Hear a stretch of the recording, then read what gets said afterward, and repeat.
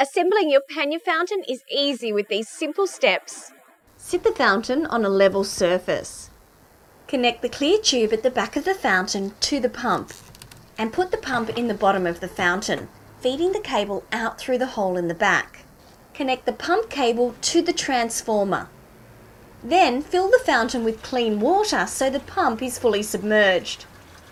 Now simply connect the plug to your power outlet. Now sit back and enjoy the magical sounds of your new water feature. It's important to never let the pump run dry. Always make sure it's fully submerged and top up your fountain on a regular basis.